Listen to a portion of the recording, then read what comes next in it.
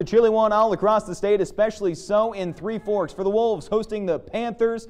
First quarter, Panthers quarterback Braden Morris airs one to Jackson Yanzek, who crosses the goal line for the touchdown. Jefferson takes an early lead 7-0. Then Morris again going long, this time to Avery Stiles, who wins the jump ball, and he's going to jog this one in. Now it's 14-0 Panthers.